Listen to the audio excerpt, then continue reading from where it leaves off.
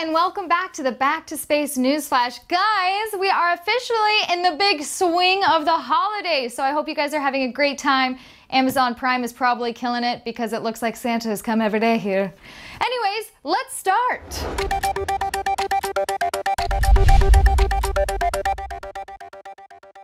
Let's start out with a heartwarming story that combines space, kids, and art. What could be better? Guys, Blue Origin successfully launched their new Shepard rocket on December 11th, and there are a couple of really cool things about this flight. Okay, first of all, this launch marked the 100th commercial payload mission for the company, as well as the 12th time they launched a new Shepard rocket and the 6th launch of that specific booster. That's cool. But what's even cooler is that it carried more than 1,000 postcards and art projects from students on Earth into space. So random, but OK Go, my favorite band in middle school, hosted an art in space contest, and they asked middle school and high school students to come up with innovative art projects. And the two winners of this contest, their projects were on board. The postcards are from kids a part of the Blue Origin's nonprofit Club for the Future. These kids wrote postcards about what they think the humankind future in space could and should look like. My heart. It's so cute. Okay, moving on. The Polar Satellite Launch Vehicle, the PSLV, launched on December 11th from the Satish Dhawan on India's east coast. This particular launch is important because this flight marks the 50th flight for this little thing. The main payload, a spy satellite, called RISAT-2BR1, successfully separated the rockets and deployed its solar array. This little spy is expected to operate for 5 whole years.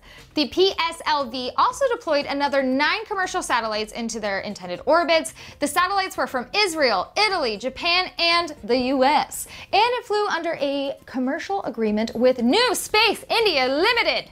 Some of the other more famous passengers aboard the PSLV include Chandrayaan-1, which flew to the moon in 2008 and discovered ice water on the surface, and the Mars Orbiter mission, which landed on the good old red Mars surface in 2013. Anywho, we'll see what the spy satellite is up to. Or will we? In the past episodes, I've been talking about the debacle between SpaceX Starlink program and the resistance from the astronomers and the weather satellite programs. The biggest concern is that the brightness of the satellites will affect their ability to get a clear view of space. It could also interfere with radio wavelengths used during the course of space exploration. So Elon recently heard everyone out and he was like, guys, I see your point. I totally understand where you're coming from. Or something along those lines. So now the company just revealed that one of the 60 satellites slated for deployment before the end of this year will have a special coating on it designed to make it less reflective when the sun rays hit it. The quote is, "We'll do a trial and error to figure out the best way to get this done," Gwen Shotwell, the company's president and chief operating officer, said in comments reported by Space News, adding that SpaceX needs to be sure that the coating doesn't adversely affect the satellite's performance. SpaceX is aiming to launch batches of 60 satellites every 2 to 3 weeks over the next 12 months. A rate that should create enough coverage to provide global broadband by the middle of 2020. Guys, it's December of 2019. That is very soon. So far, the company has launched 2 batches, one in May 2019 and the other in November 2019. So we will see. In a video NASA released this past Monday, it's of the SLS blowing up the rocket propellant tank. Why would anyone do that? Because they wanted to see how much the tank could hold. And you know what? It could deal with a lot more than what was expected. You guys need to believe in it. So basically, NASA Marshall Space Flight Center engineers pushed the test tank full of liquid hydrogen way past the limit. The tank withstanding more than 260% of expected flight loads for over 5 hours, at which point engineers spotted a buckling point. And then a burst! Not only did the tank prove that it could withstand some serious pressure, it performed in line with what was predicted by a Boeing analyst team. The initial tank buckling failure occurred at the same relative location as predicted by the Boeing analysis team and initiated with 3% of the predicted failure load. Luke Denny, who is a qualified test manager for Boeing Test and Evaluation Group, said in a statement. He continued to say, "The accuracy of these predictions against real-life testing validates our structural models and provides high confidence in the tank design." Guess what, guys? They're confident. Moving on. Remember last week when we talked about the mice and the gear and the beer? Well, they arrived at the ISS. And that's it for the story. I just wanted y'all to know. You know, I've been going to a lot of holiday parties, and not any of them have beer, gear, and mice. I need to get on that train. The past. On December 15th, 1965, Gemini 6A was launched. Gemini was, of course, the crewed NASA spaceflight program. This particular mission crewed by Wally Schirra and Tom Stafford. Gemini 6A was the 5th crewed Gemini flight and the 13th crewed American flight and the 21st crewed spacecraft of all time. In this mission, they achieved the first crew rendezvous with another spacecraft, its sister Gemini 7. And at the time, we were behind in the space race. Of course, after the success of Gemini, we then moved on to the Apollo program and we beat the Russians to the moon. Yay, USA. Okay, guys, it's time to do the giveaway. This week's giveaway is a signed poster, an original from Esteban Guzman. And it's also his birthday, so happy birthday.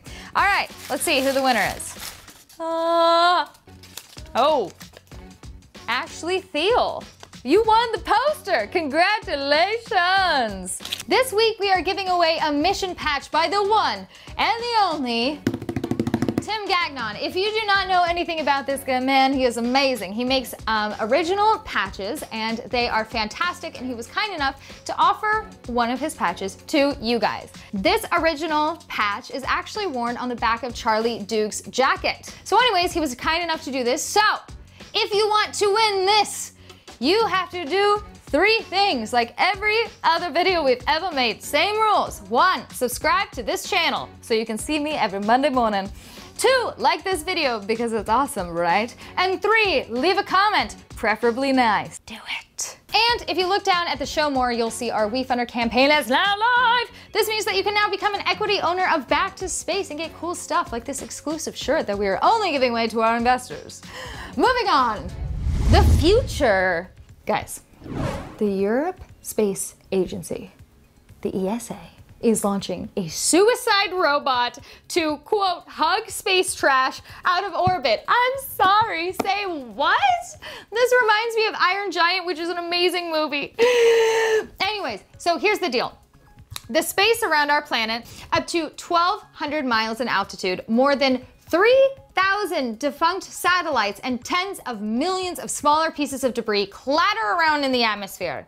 Oh, and a small little detail, each is moving tens of thousands of miles per hour. That's not good. In some cases, 2 big pieces of space trash will slam into each other, and then they will create more trash. And this could cause damages to satellites and spacecrafts. So, here we go.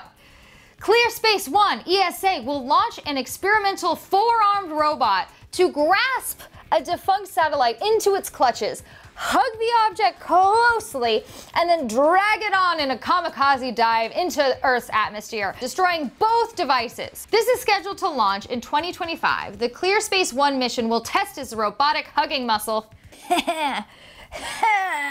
on a mid-sized piece of junk called Vespa, which ESA's Vega launcher deposited in about 500 miles above Earth in 2013. That conical chunk of debris weighs about 220 pounds, 100 kilograms, making it a relatively light and easy target to capture on the robot's mission. So, I guess we'll find out. You know, that's a really good life lesson. If you ever want to solve a problem, you just hug people. It works.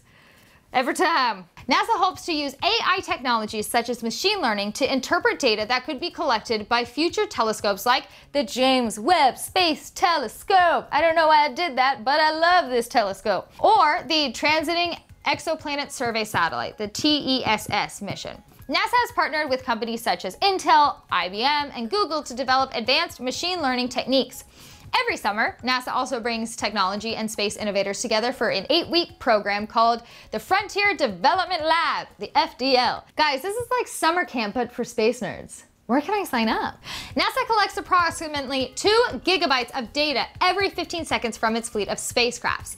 However, because of the limited people and time and resources, they can only analyze a fraction of that data. And that is why they need to utilize these tools more. In addition, researchers suggest building AI technologies into future spacecrafts. This would allow the spacecraft to make real-time science decisions and, in turn, save time that would otherwise be needed for the spacecraft to communicate with scientists on Earth. Giada Arni, an astrobiologist at NASA Goddard Space Flight Center, said, quote, AI methods will help us free up processing power from our own brains by doing a lot of the initial legwork on difficult tasks. But these methods won't replace humans anytime soon because we still need to check the results. Oh, sure. They're just waiting to take over the world. I have seen the Will Smith movie involving AI. I don't remember what it's called right now. I know how it ends. This week's student researcher was Joey. He actually was a student researcher a little bit ago. He's amazing, and thank you, Joey. Hey, it is me. I look a little bit different than I did 5 seconds ago, but here's the thing. I totally forgot to include the fact that the Back to Space student ambassadors have put together a phenomenal gift guide for the holidays. So please go ahead and check that out, and it's a fantastic gift for everybody who likes space. So check it out. Okay, back to me. Thanks guys so much for tuning in to the Back to Space Newsflash. I'll see you guys next Monday. Thanks everyone so much for watching. Again, I know you want that mission patch because I do, and it's cool, and Charlie Duke wears it. To be clear, it's not gonna be the same one, but it's still dang cool. So if you want to do it, like this video, subscribe to this channel, and leave a comment. All right, y'all? See you guys next week.